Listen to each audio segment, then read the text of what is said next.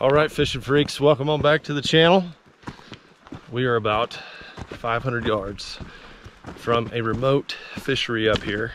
We're doing some elk hunting, but we've got equipment to do some trout fishing, so we got to navigate some logs and such, and then we're gonna hopefully see a big, nice, beautiful lake with a bunch of trout in it.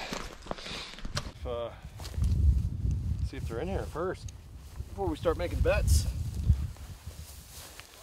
little pre-dangle. I'll tell you what, that last little jaunt, that was a good go. Got me going, yeah. I felt it. So this is kind of like a travel fly rod that I've got.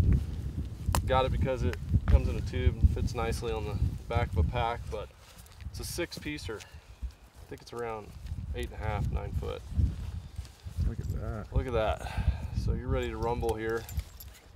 Break all these pieces out, put them together. It's kind of a process, you know. This isn't something you want to do just often. You want to find a good spot. Then you focus in, build your rod. And then just absolutely hammer them, huh? And then absolutely hammer them. I'm hoping, I mean, places like this that don't get pressured, it could be silly. They could just come up, start chomping anything we throw in there. But we've got a little fly selection. Heard some hoppers on the way out here, so we got hoppers. It's always good in September in Colorado. A couple of little sinking flies. Not really sure what they're called. Some nymphs and whatnot. You always want to take your release off before you give it a dangle. It's my tip of the day. This is more finesse. This is more about the craft, which normally I'm, you know, just kind of ripping them out of lakes. I enjoy all kinds of fishing though. Folks at home, right now we're putting on a number 6 watermelon buster. It's known for its brook trout catching abilities. I actually have no idea what this fly is called, but some of the flies out there have the most amazing names, most creative names. There's actually a fly called the sex dungeon. And it's pretty popular for trout. Sex dungeons? Sex dungeon. Are popular? Yep. We're gonna try the old toppy top first. See how that goes.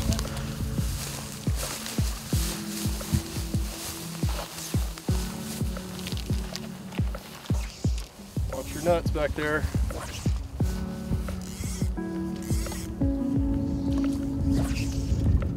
Gonna have this wind to contend with here. Wind's gonna be real bad. I'm just gonna let you know.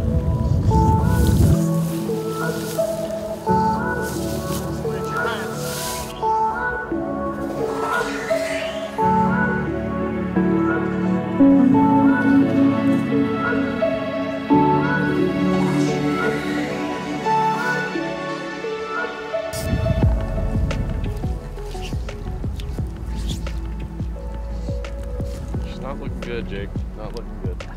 I may have to go with the sinking fly. It's a little heavier. That's 2 dandies. 2 dandies? Oh, one just jumped. Here. 3. It's turning on. It's a nice break from trekking around in the woods, you know? Yeah.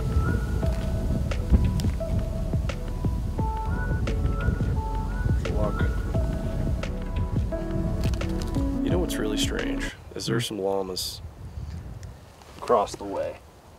Like, never in my life would I picture I'm fly fishing in a mountain lake. There's llamas just laying in the grass, sunning in the middle of nowhere. Oh, I think I just saw a flash. It's gonna happen right here. You know, Jake, camera guy right now, he's in his undies.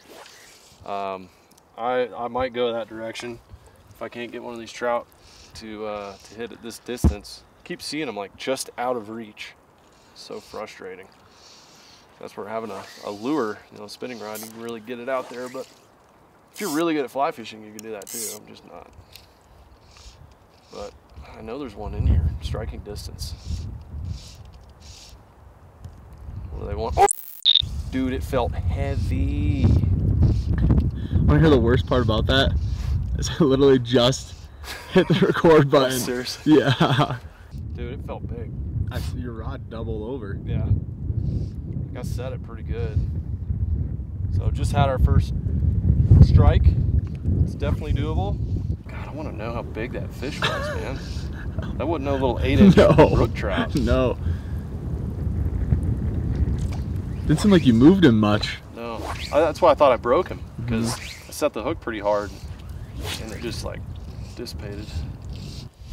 Come on, Sally. Give me that nibble. Oh, see that one? Mm-hmm. Where was he at? I heard him. Far. Oh, right there, right there, right there, right there.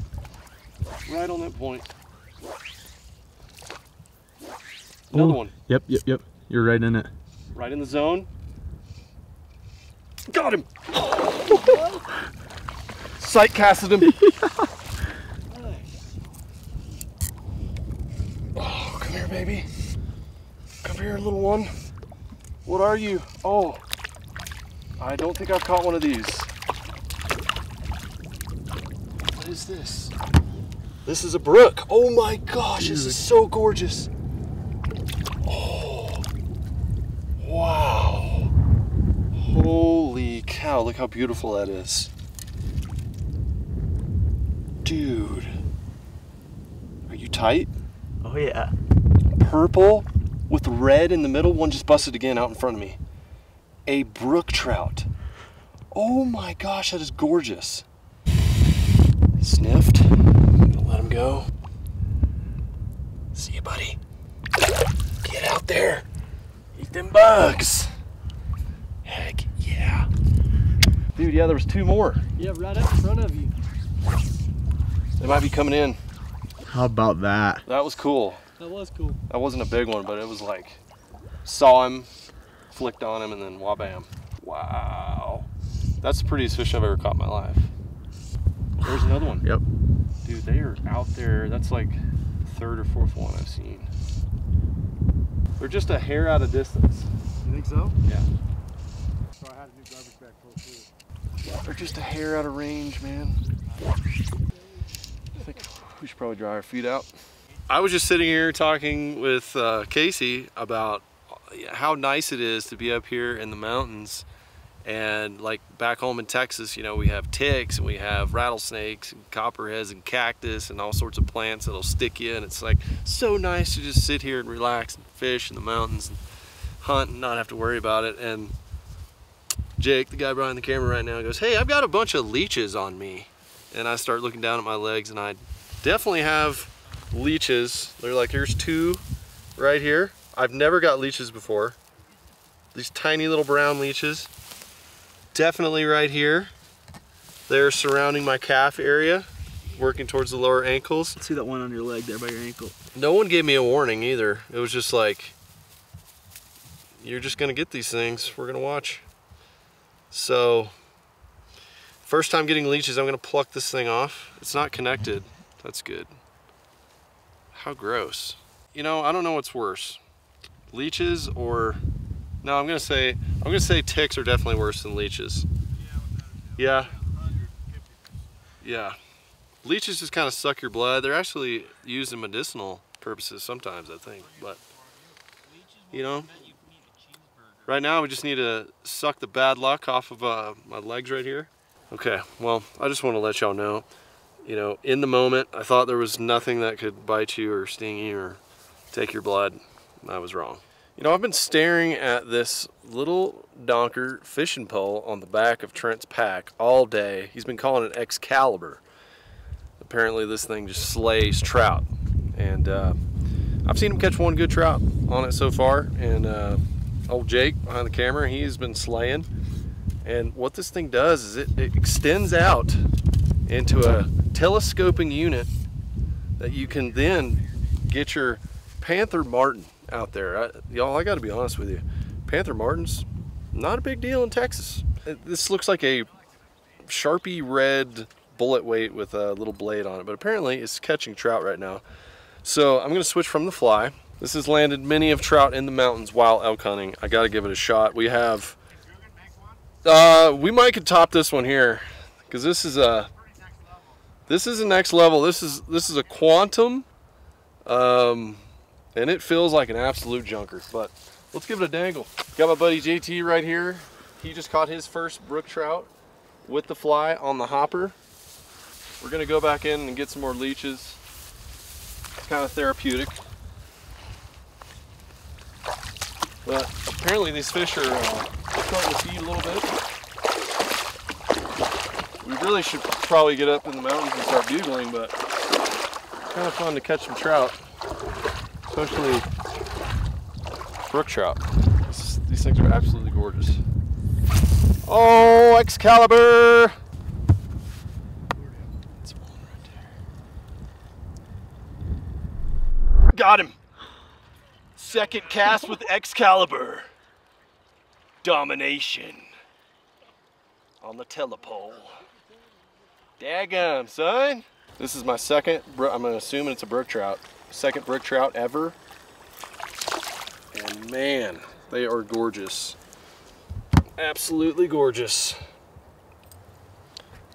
Even on their backs, they have this almost like a pike does, where it's like a camouflage. And then you turn them over and it's just this beautiful pink. And even the white on their fins. I mean, the blueberry blue with the bright red dot is absolutely gorgeous. So, it's about the same size as my last one. These trout don't really get huge, and they usually live in really small streams and remote mountain lakes, but and they're very slippery. But I've gotten two now. One on the fly and one on traditional. You know, traditional for all my bass fishermen out there. Some people say you gotta do fly or do trout with the fly. I beg to differ. You get the old spinners out there, you can get to slaying them. I'm pretty sure this line on here is Cajun line. It's probably been on here since '95, but still doing the trick out here in the mountain lakes. Shout out, born and raised. We gotta upgrade your fishing gear though. Holler. GuggenSquad.com. That's it. I like that. Got him. There. Wah-bam. Feels like a juicy one. Is he on? He's on. Don't lose him. Hit it hard. Jammed it, didn't he? Hit it real hard. Jammed it up. Oh, running into the grass line? Yep. What do we got here? This might be a little better one. Yeah, play him. That Excalibur. He'll fly him out. Oh, this is a big one. Ooh. This is a dandy. Oh, look at this beautiful fish. Oh my goodness. Get him on the bank. Excalibur coming through. That's a good one. That's a pretty fish. This is an absolutely gorgeous fish. I'm gonna make sure he lives. So I'm just gonna kind of snuggle him up in the grass right here. Put the Excalibur down. Wow, they got some teeth too, I didn't realize. This one is actually starting to get that hardened snout. So you can tell it's a more mature fish.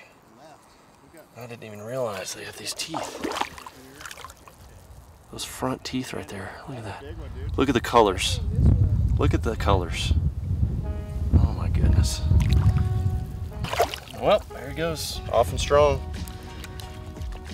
I think that is gonna be the end of my brook trout fishing experience for today. And on a nice dandy like that, fire red belly, gorgeous. It's time for us to get back in the mountains, y'all. All right, y'all, we're packed up, heading back into the woods. Time to go hunt some more elk. But got a nice little break today, catching the brook trout. So go ahead and smash that like button for catching a rare fish, at least for me. Whew. Yeah, we're gonna go up here about 1,000 feet, try to catch our breath. Subscribe so you don't miss a single episode. We'll see you guys on the next one. Later.